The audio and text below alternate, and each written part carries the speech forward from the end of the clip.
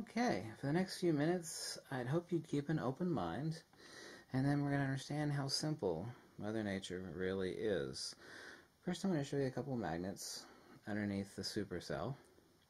It's extra sensitive, so we get a better viewing.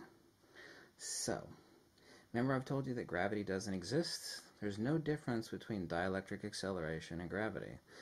And then I'm going to point you to a link towards a supercomputer-generated image by NASA of two stars accelerating towards each other. But then I'll point out something to you in the next video where I'll have my face talking in front of the camera, and then we're going to discuss what's going on. So right now, let's first take a look at something. Here we have one magnet. Okay, here we have another. Now I want you to notice something right here. Now you see between this magnet and the other magnet, we actually have right here, these three black spots, the center black spot. Let me do a focus check here. Again, really check quick. There we go. Between these, see, here's one pole of the magnet, and here's the other pole, okay? You'll notice what we have here, this middle black spot, we have two magnets accelerating towards each other. Now, they're dissimilar powers, but there is a pole, if you will, to keep things really, really simple, where these two things are accelerating towards each other. You'll notice it right here. As we get a little closer, you see that now this is two poles of the magnet over here on the left side, but if you take the black spot on the far right and then the black spot just to the left of that, there's nothing there. That is the gap between these two magnets. It looks just like a pole, doesn't it? Except these are the two magnets that are accelerating towards one another. So, and the video that I'd like to point you to, I'd like to point out the fact that it's generated by a supercomputer of two stars accelerating towards each other. I'd like to point out to you the fact that we think that large bodies accelerate, or magnets accelerate towards each other, but in fact they don't accelerate towards each other. They accelerate towards, remember, everything is a pressure gradient. Everything is pressure mediation. What's pressure mediation? Very simple. You pull the plug on your drain on your bathtub, the water is going to go down your bathtub, right?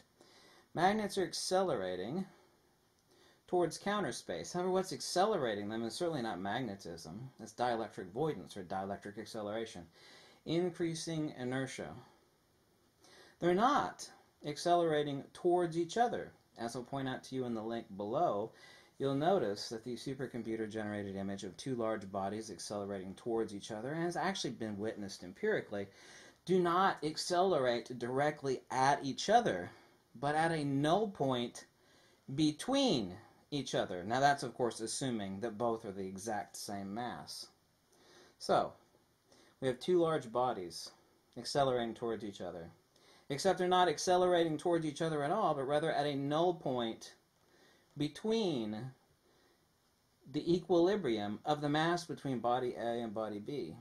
Magnetism and gravity are what we call magnetic acceleration, or actually what the conventional person, I have to stick my brain into conventional thought, thinks of magnetic attraction. It's not magnetic attraction. It is a sink in counter space.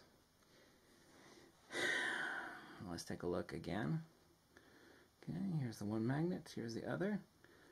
Okay, you see the smaller black dot, the second to the left of the far right. Take the far right one here. You see that? We see a pole, if you will, but it's not a pole. A magnet doesn't have poles, and I explain that in my book. You see the small black dot? Not to the far left, not the one right next to that, but the small black, there is nothing there. Both of these magnets, magnet A, magnet B, are not accelerating towards each other. They're accelerating towards this null point right here, that small black circle. Same thing as large bodies. The exact same thing as large bodies. This is what the conventional person would call magnetic attraction. Okay, let me flip these away. And let's take a look at something else. And I'll save it for another video. I'm going to see if you could figure it out. Okay, here we have one magnet, right? Nice and bright, isn't it? Yes, take a look at one pole. Pretty bright, yeah.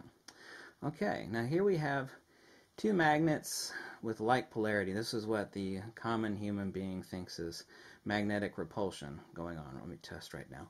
Yeah, this is what the common human being calls magnetic repulsion. Okay, now watch what happens in the center as the luminal velocity increases. The closer I get, I'm actually having to apply quite a bit of strength. You see how bright the center void is around it, as opposed to either far end and far left or far right? Do you see that? Notice as the luminal intensity increases. The closer I get, and I'm having to apply all the force I can, I'm still only getting them about a 1/4 inch apart. You see how bright that spot is? What do you make of that? Why am I seeing so much LED illumination being dropped 90 degrees perpendicular, the right hand rule, towards the camera or towards your eye? Why? Why? It's really simple. If you think like Mother Nature, not that Mother Nature is a person, I just use that term conventionally, you would understand what's going on. Everything is simplex pressure mediation. Very simplex. This is a little cube magnet. Yeah, a little cylinder magnet. Now let's bring, there we go. Let's try that again. Now this is acceleration again. Isn't it? There we go. Hold on a second. Anyway, it's hard to actually maneuver these underneath the ferrocell. There we go. Magnetic repulsion again. Force and motion. What we're actually seeing is a result in a force and motion at 90 degrees perpendicular to the plane of increasing force. I'm actually having to apply as much force as my scrawny little arms could stand towards pushing these together as close as they can stand. Why are you seeing so much light here? Why? We have obviously increasing force. This is, by the way, is how a railgun works. Except that uses electromagnets. And I'm just using regular conventional magnets. You know how a railgun works? Right now, 90 degrees perpendicular to the force vectors, the multiplicative, not additive, but multiplicative force vectors applied, we have this increasing luminal intensity where the internal LED rings are being directed directly at the camera lens. So, let's talk about this in the next video, and let's see what we could decipher using simplex logic, Aristotelian thinking, and Platonic retroduction. Retroduction, okay? That's the ancient physical dialectic of Platonism. It's called retroduction, or apophatism. Okay? Thanks for watching, and keep an open mind, okay? Bye.